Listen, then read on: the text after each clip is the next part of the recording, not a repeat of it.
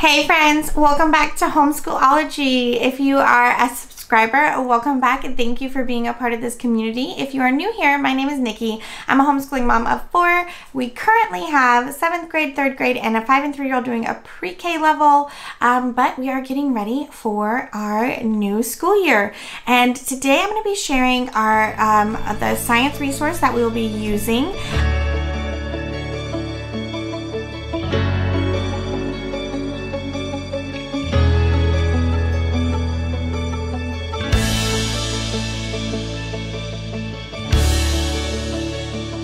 I am going to be doing like a history of science, history and science combined, giant unit study or course with my older daughter, and these are going to be kind of intertwined into that, but I will also be bringing in my younger kiddos when we're doing these lessons with my older daughter. So what are we going to be using? If you haven't seen yet, we are going to be using the science chunks from Elemental Science. One thing you do need to know, because I am a secular homeschooler and I do share secular resources, this company is not secular. However, they say that the science chunks are neutral, and the cost was fantastic. For an entire year's worth of unit studies, it was only $30. So I thought that the risk was good enough for me to go ahead and pick them up and check them out. And so far, I have not seen anything that I would be uncomfortable with. The only things is like they don't cover things like evolution. And that's okay because I can create that unit myself. Everything else that I've seen so far through the ones that I've looked through have been a-okay by my secular standards. And yeah, so I think this is going to be a really great resource. And I did look through ones like space ones and things where now they don't talk about the Big Bang, but there's no other content in there that I would have been uncomfortable presenting to my children. So let's dive in and give you guys a look at these. Okay, so first up, I'm going to show you this sheet, but this you can find on their website. I'll link the page down below, but I did just print this off. There's a year A and a year B. I did go ahead and pick up both years because I wanted units from each of them, and like I said, it's $30 for I'm gonna double check real quick to make sure that it still costs that. Yeah, so it is $30 for the entire year for all of the unit studies. So you see you get 7 unit studies in a year, and so 7 unit studies for $30 to me was like a pretty good deal. So I went ahead and picked up both of them. There is a year C that is coming out. You can buy these individually. So if you just wanted to try out the science one or the solar system one, you can just buy the solar system one. To buy just an individual one, they're about $6 a piece. So if I feel like that's a really reasonable cost for these. I feel like you are getting your money's worth with these. So you can buy them individually or you can buy the whole year bundle for $30. Year C, they are releasing them individually as they come out, but they haven't released the whole bundle because they're not all out yet. So I am going to give you a peek inside the Mendel unit because this unit is free on their website. They have this unit and a unit on Pasture that are completely free for you to download and check it out. It is just like one lesson. It's not like a whole unit study, it's just one lesson, but you can get an idea of what the structure is like and if you would be interested in purchasing, which I think is great. I love it when companies do this. So I will be kind of showing you inside what the structure is like, but I'm also going to show you, I'm not going to show you all of it, but I'm going to show you inside these solar system ones so that you can see that this is a really good representation of what they look like. And I'll probably be sharing how I intend to use them as well along the way. So I wanted to show you on this page that it does have required books.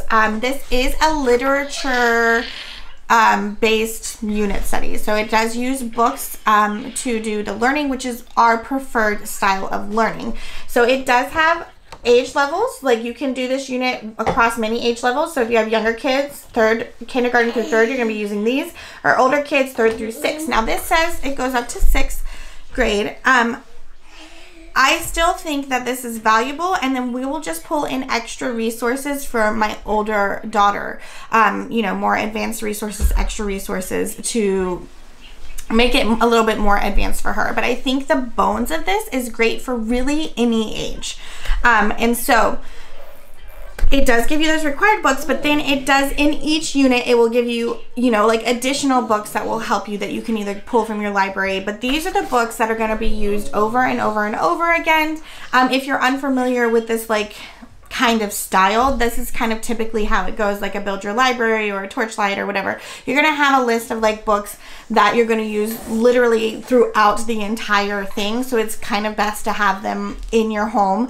And then you're going to have a list of books that are things that are just for a short amount of time, which you could get from your library. The ones that I have is, I've had the Usborne Science Encyclopedia. I have all three of them. There's a science one, geography, and history. So this is the one that we're going to use. It also does recommend the Kingfisher Science Encyclopedia. It says it's a required book as well. I may or may not pick that one up. It is recommended in a lot of resources that I've been looking at. So it might be worth the investment, but I don't know if I can just get by with what I already have. So I'll keep you posted on that.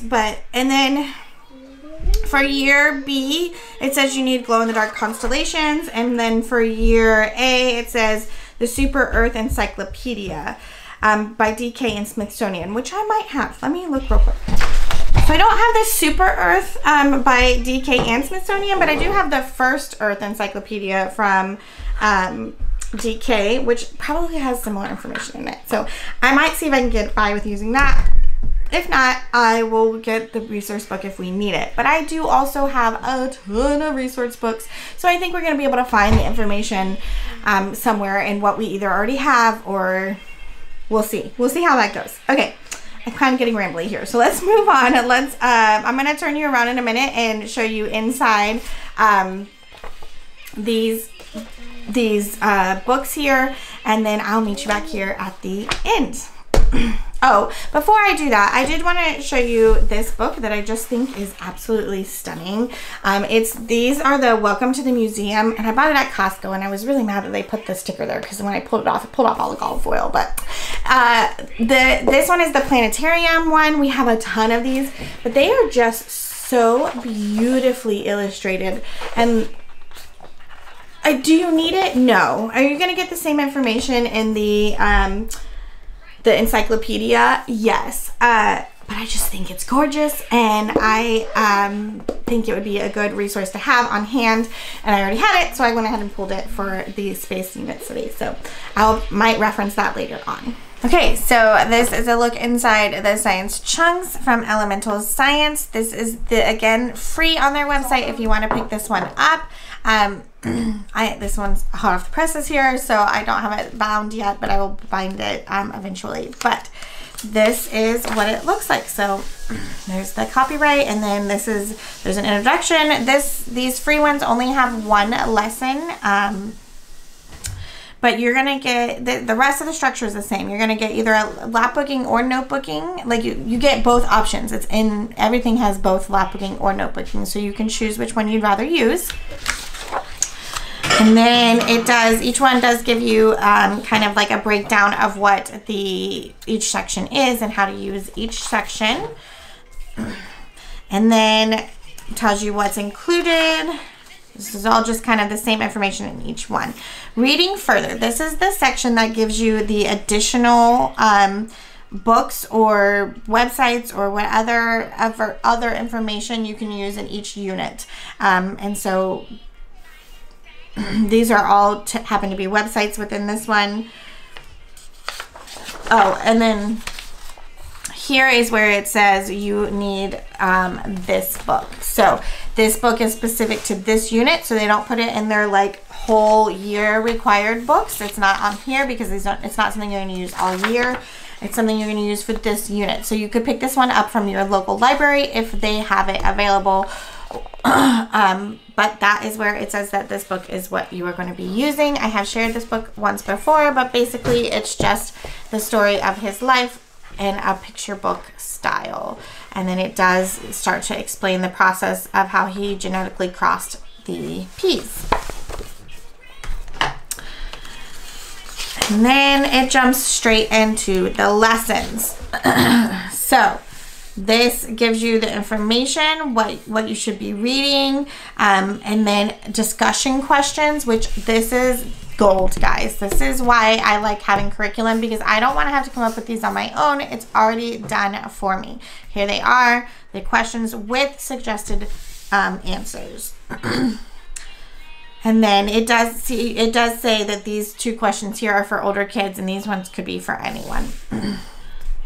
It does include vocabulary. So if vocabulary is something that you guys is important to you guys, or if you keep a vocabulary journal, it does have the vocabulary here with the definitions, which I think is great.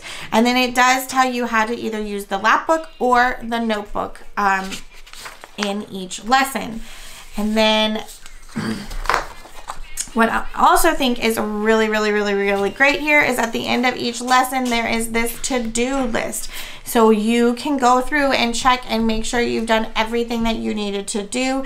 This is super helpful. I love that. I love the way that this is laid out. And then it will include the, there's a quiz at the end of each unit. So the whole packet, there's a quiz at the end of the whole packet. This one happens to be 1 lesson, therefore there's a quiz at the end of the lesson, but in the other ones, the whole unit will have a quiz at the end, and it will provide the answers for you. It also has hands-on activities in each lesson. Sometimes it's just one, sometimes there's a couple that you could choose from, or you could do them all. So it does, this one is Lego Peanut Square, using Legos to kind of mimic what Gregor Mendel did with the peas. And then it gives you your lap book templates and your notebook templates. So what I also think is great is it does provide what your lap book should look like when you are all finished. I think that is fantastic, because sometimes people leave that out. Here's the cover page for the, if you're going to do the lap book. Then your lap book pieces. And again, this is free on their website that I'll link below. So if you need to look at get a closer look. And then if you're beyond the phase of lap books, or you guys, that's not really your style, they also provide notebooking pages. So again, you have a cover that you can cut and paste into your notebook, or you could just print out these pages and this could be your notebook. So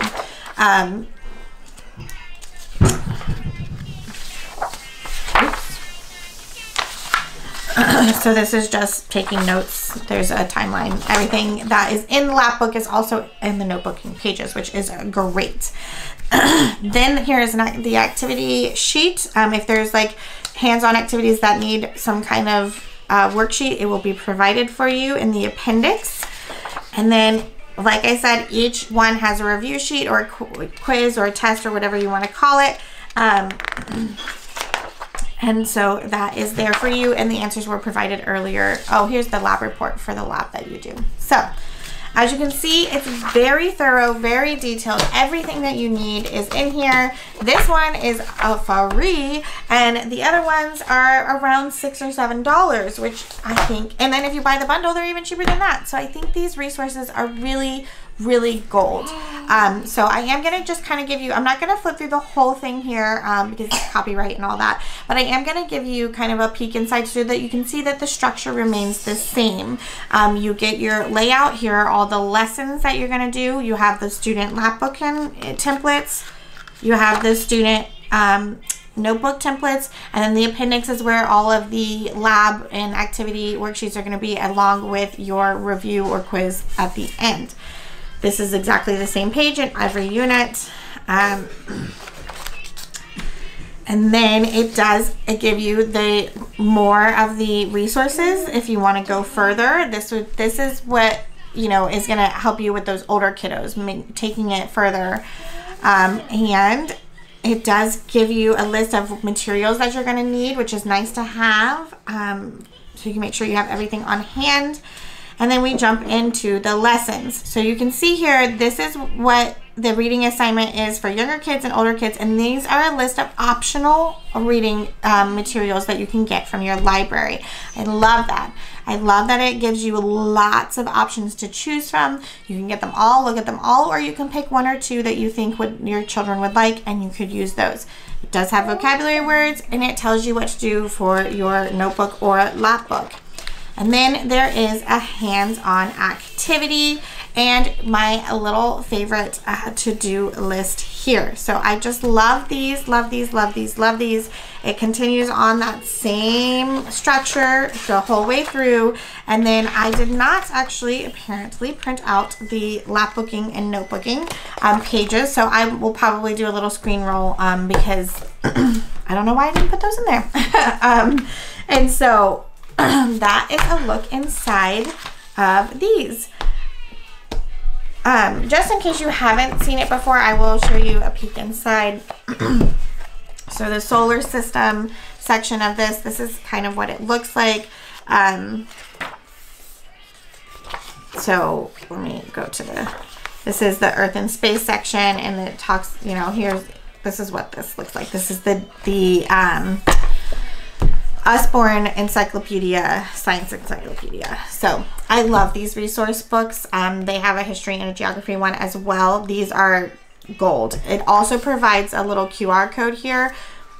Really, really great. They keep these up to date, so you're not, when you go to these, you're not gonna go to websites that aren't available anymore. They're all gonna be available, but lots of things like little games or activities or quizzes or videos, things like that are all provided at these QR links. So you're not just getting the book, you're getting this resource as well, which is really, really, really, really fantastic. So I think that's it. As promised, here's a little look at the lapbooking and notebooking pages. So as with the other one, they do give you a picture of what your lapbook should look like when it's complete, which I think is so great to have. Knowing how to set it up is super helpful.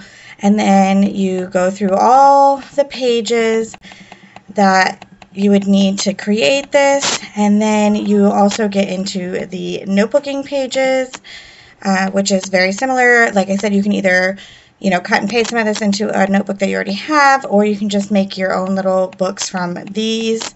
But it gives you in the appendix the sheets that you would need for any activities that you would be doing, templates, and then the little quiz. So that was a look inside the science chunks from Elemental Science. Again, a reminder, they are not a secular company. They are this curriculum. They sell non-secular, you know, they sell religious-based science curriculum, but they also sell neutral-based science curriculum, and that is what the science chunks falls under. And so I feel comfortable using that, but you need to make your own decisions in that regard. And then I hope you found any of that useful. If there's anything I missed or anything, other questions that you have, go ahead and drop them down in the comments. While you're down there, I would love it if you would subscribe to this channel, ring that notification bell, and give this video a thumbs up. Don't forget, you can always follow us over on Instagram at Homeschool-ology, and I hope you will come back and chat with me again real soon. I'll talk to you guys later. Bye.